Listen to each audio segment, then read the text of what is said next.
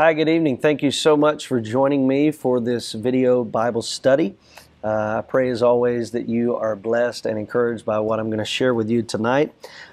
This is part 2 of the series, The Power of Prayer. And we've been talking about, in the first week, the model of prayer and the model that Jesus gave us in the Lord's Prayer.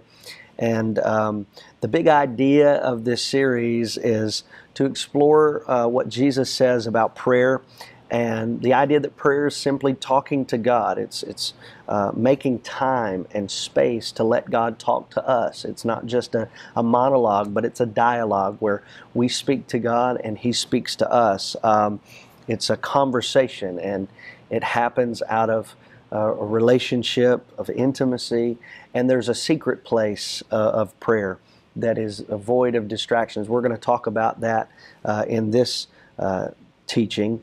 But the idea of prayer also includes praying without ceasing, and we're going to talk about what that means exactly. But my text that we're going to look at in this video is Mark 1, verse 35, and Matthew 6, verse 6.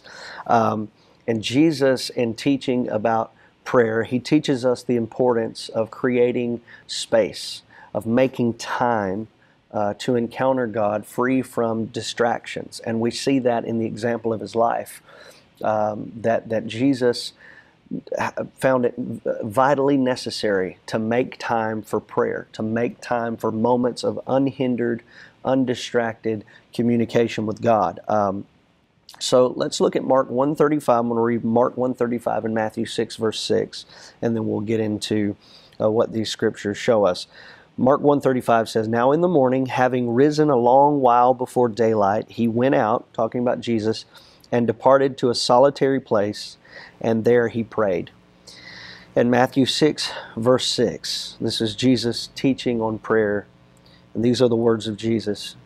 It says, "But when you pray, go into your most private room, close the door, and pray to your Father who is in secret, and your Father who sees what is done in secret will reward you." That's the Amplified Version. There's an emphasis there on what is done. Your Father who sees what is done in secret will reward you.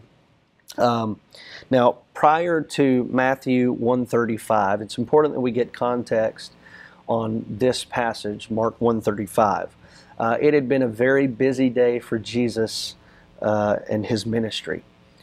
Jesus, His headquarters of ministry was Capernaum. And Jesus spent a lot of time there, and the verses prior to Mark 1:35 show us the ministry of Jesus. He was teaching in the Capernaum synagogue. The Bible says that He drove out an unclean spirit in the synagogue there as He was teaching. Then it says that He went along and He healed Peter's mother-in-law of a fever. And then it says, basically to wrap up the day, He stayed there in the town and healed everyone in Capernaum that was sick and demon-possessed. The Bible says everyone that was brought to Jesus, everyone in the whole town, was healed of their sickness or demon possession. So you can imagine that Jesus, who was fully man, although He's fully God, He was fully man, He was tired. and he needed strength, he needed energy, he needed a pick-me-up, if you will, after this long day of ministry. But even after the events of a long, busy day, the Bible says that Jesus didn't oversleep, so to speak, when it came to prayer. He rested, but the Bible says that he didn't take time to sleep in. He didn't take time to say, well, man, yesterday was so long, I need to just sleep it off. Jesus understood that something more important than sleep was his spirit being filled with the power and the presence of God, and that came through prayer. And it says there in Mark, a long while before daylight, early in the morning, basically. Now, here's the thing: a lot of things compete for our attention once daylight comes, and once the day gets busy. There's a lot of things that come and interfere with our schedule, if you will. A lot of things compete for our attention, but it's important, again, and we see this in the example of Jesus. It's important that we make time for uninterrupted, undistracted communication with God, even if it takes a long while before daylight, even if you have to get up earlier than you normally do.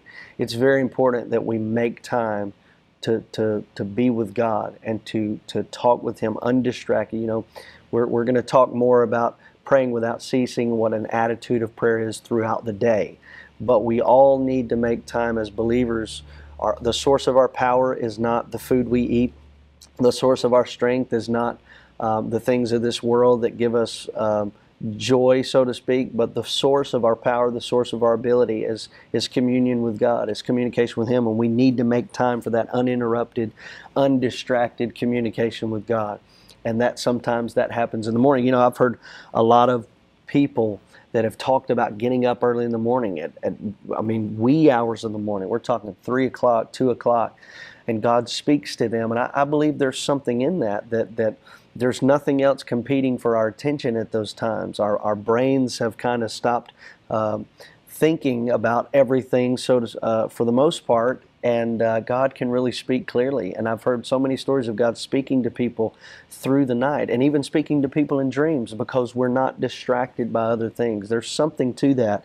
And here's the thing: we not only need to create a quiet place, but we also must cultivate a quiet heart before God. It's one thing to have a quiet place, but it's another thing to have a quiet heart, to be able to quiet your heart before Him, quiet your mind, quiet your spirit. Even in a quiet place, we can have a phone or something that's still there to distract. We have to quiet our heart, not just quiet the place. But it says here that Jesus found a solitary place. A solitary place. You know, and this is just kind of a practical historical aspect of this. In the time of Jesus, most homes, and we even see it now in some neighborhoods where you got homes that are really close together, most homes were tightly packed together. And the villages along the Sea of Galilee were close together. And finding privacy in the midst of so many people requiring attention. Picture this. This is Jesus we're talking about. Everybody wanted to see Jesus. Everybody wanted to get a glimpse of Jesus. Everybody wanted to ask Jesus to heal them and take care of their need. And there are so many people requiring attention from Jesus, but this required for Him to find a place to pray, a place to be alone, a place of solitude. It required getting up before everyone else did, and before all of that stuff started bombarding you. And in that culture, normally at sunrise, even today, we could say even in our day, depending on the time of the year, very practically, this averaged between 5:30, 6:30 a.m., getting up early in the morning before the hustle and the bustle. And Jesus teaches us, again, here in this example, that while sleep is important, while our bodies most certainly need rest, it's important that we get the actual physical rest that we need. That's important to our physical health. But our spiritual rest, our strength, and our power comes from consistent, meaningful conversation with God. And Jesus understood this. Jesus had just had a busy day the day before in Capernaum. He healed. Power went out. You can imagine that a whole day of just healing people, he was exhausted, but he needed a spiritual strength that he could only get from communication and conversation with God. So here's 3 things that I kind of wrote down here in the notes to remember. And those three things are this. Number one, it's important to seek God before the day's problems and busy schedule takes over your thoughts. Because again, there's so many things that take our attention away from prayer. We get busy, we get into the mode of the day, and then before we know it, it's nighttime, and we've forgotten to say, hey, how you doing to God? It happens to all of us at some point or another, but it's important to seek God before the day's problems and the busy schedule takes over your thoughts. Number two, it's important to remember to withdraw from noise and distractions so you can focus on God.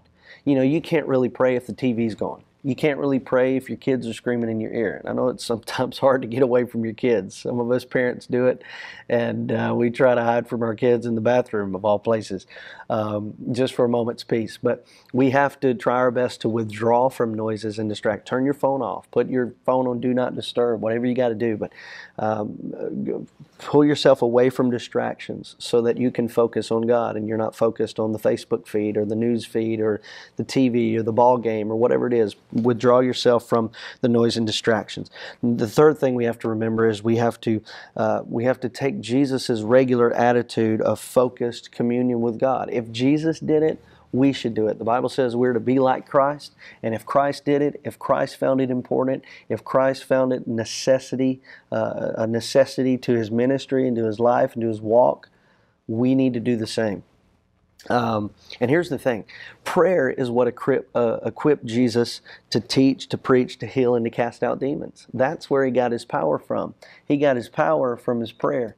He got His power from what He received in prayer from God. He got His instruction from God through prayer. Consistent prayer. Here's the thing. Some of us, we want to do ministry, and we want to help people, and we want to be, used of the Lord.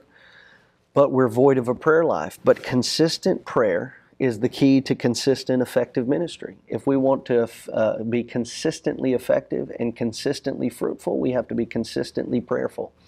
I believe that every great move of God, every great move of God that we've seen throughout history started with prayer. And every great move of God moving forward will be out of prayer. God moves in prayer. He said, if my people who are called by my name will humble themselves and pray and seek my face, turn from their wicked ways, then will I hear from heaven and heal their land. So we're looking for God to do things. We're looking for God to be effective through us, but we're void of a prayer life. But consistent prayer is the key. And then Jesus would talk about, He would show us not only do we need solitary places, and here's the thing, isolation and solitude are totally different. Isolation pulls us away to focus on ourselves. Solitude pulls us away to focus on God. And so let's not confuse the two. We can't isolate and think about God, because when you isolate, you think about yourself. When you take on an attitude of isolation, you're worried about yourself. You isolate because you feel one way or another about a person or about God, and you pull away from Him. But we need to be in solitude with God, to find a place of solitude, free of distractions. Just wanted to throw that in there. But Jesus gives us this example of finding a solitary place to have undistracted communication with God. But then He also tells us in Matthew 6, that we read before, to find a secret place. A secret place. He says, go into your most private room. Your most private room. Prior to verse 6, Jesus instructed against praying openly as the Pharisees did, so their prayers would be heard by others. Jesus was telling His disciples earlier in this chapter that you shouldn't pray like the Pharisees do, looking to be heard by others and praying these big, long prayers that they can be seen by men and be, praised for how well they pray openly. But what Jesus was saying was, don't be like these Pharisees. At the set time of prayer during this day and time, pious Jews would stop what they were doing and pray. And some would do it discreetly, but others with this pretentious display to make themselves appear that they are holy and that they are more accepted by God because they pray these big, long prayers. And some of us can feel that way. Even in our day, we can feel like the more words we use and the more Elizabethan English that we use and the more King James speak that we use, that God hears us. And this is exactly what Jesus is teaching against, is this pretentious prayer life. Now, very practically, a private room, when you hear the term private room, a private room would be a room that had no doors or windows to the building's exterior. In other words, find a place where nobody can see you. You might feel like because the door's shut it's private, but there's still somebody that could peek in and hear, and there's the temptation to make that person feel like you're more holy because you have this grand prayer. But what he's saying is find a private place. Now, most people, especially in this day, would have lacked their own room. So this private room would have been a closet, and that's why some translations use closet when it refers to this. It would have been a closet or a storage room, literally the pantry, the kitchen pantry, if you will. So just kind of sub that in there. Go into your kitchen pantry where nobody can hear you. There's no doors or windows, and pray. Go into your bedroom closet with all of your clothes and shoes. Think about it. But this is the imagery that Jesus is giving us. Find a secret place where only God sees and only God knows. Now, Jesus was not condemning public prayer. I want that to be clear. Jesus was not condemning public prayer. The Bible actually gives us examples of where Jesus had open prayers. When he blessed the food that he fed thousands of people with, he prayed openly. So he wasn't speaking against public prayer, but he was teaching against pious, pretentious, overly done, overly repetitious public prayer. Prayer should not be this thing where we try to get glory from man and try to impress people. Prayer should be between us and God. The central issue at play here is really the internal motivation of a person's heart. And the Bible says that only God knows the heart. But though public prayer has a value, there's a lot of value in public prayer. Prayer completely away from public view allows a person to focus more exclusively on God. You know, I've experienced it before when I'm asked to say a prayer openly in public. I try my best to have a lowliness of heart and a humility when I pray and lead people in prayer. But at the same time, there's always that temptation to try and impress people. And it might not be this grand, glorious temptation, but it's subtle, and it is a temptation nonetheless to I got to make this thing sound really good because people think I'm spiritual, and they obviously think I'm spiritual enough to lead a prayer and to pray publicly. So I've got to make this thing sound really good, and therein lies the temptation to please man rather than pleasing God. We have to be really careful of that. Not that public prayer shouldn't be done. We should definitely pray together publicly, but it's a matter of our heart and who we're trying to please. Are we trying to please man, or are we trying to please God? And that's the idea, is that we pray to seek God's approval and not man's, because Jesus said, your Father who sees in secret will reward you openly. So our heart should be toward Him. When we're talking to Him, it should be to Him, not to anybody else. Our prayer should be to Him. It shouldn't be spoken to Him and, well, let me see how many people I can impress with this. But it's to Him. And when He sees it, He'll reward it openly. So what is prayer? Ultimately, what is prayer?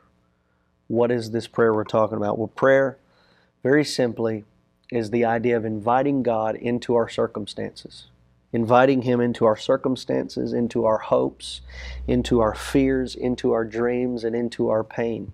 It's inviting God into our lives, into every aspect. God doesn't want to just be a part of our life. He wants to be our life. He wants to have input and have influence in every part of our life, our circumstances, our hopes, our fears, our dreams, our pain. Prayer is an opportunity to invite God into every situation. Now, here's what prayer isn't. Prayer is not this idea of working through a grocery list of things that we need and or that we desire God to perform or answer that we expect Him to. You know, prayer is not manipulating God to do what we desire Him to. Prayer is laying our requests before Him, but realizing that they are just that. They are requests. We are asking God, appealing to His mercy and compassion to meet those needs, but prayer should not be formulated and built just on those times where we need something, but prayer should be conversation when we just love God, when we love Him enough to talk to Him and invite Him into our lives, not just when we need things, but when we just want to say, God, I love you and I thank you so much for what you've blessed me with, and I'm content with what I have now.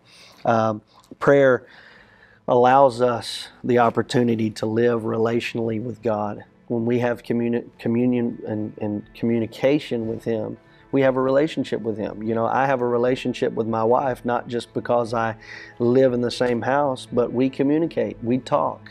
Granted, we have our disagreements, we have our issues, but you have a relationship with people that you talk to. You can't really have a relationship with people that you never talk to. And so you can't say I have a relationship with God when you never talk to Him, when you never allow Him to speak to you through His Word. Prayer is that opportunity to live relationally with God and invite Him into our circumstances. And when we do that, Jesus says we need to find a solitary place. We need to cut out all the noise, focus on God, focus on His voice, focus on that communion with Him. And we need to find a secret place. Don't worry about people. Don't worry about what man thinks. Don't worry about impressing other people with your prayers. But find that place with God, and God that sees in secret, He will answer your prayer according to His will and according to His goodness and mercy. So that's what Jesus teaches us about the secret place of prayer. We have to find moments entering into this secret place, free from people, free from email, free from social media and other distractions, and we can encounter Father God. We can encounter Him and invite Him into our circumstances and see His goodness in a more real, relational way. That's the source of our power and strength as a believer, is our prayer with God. And Jesus encourages us to find this secret place of prayer. I want to close out this teaching with a prayer that God would help us in what we've learned tonight. Father, I thank you so much for the opportunity of prayer.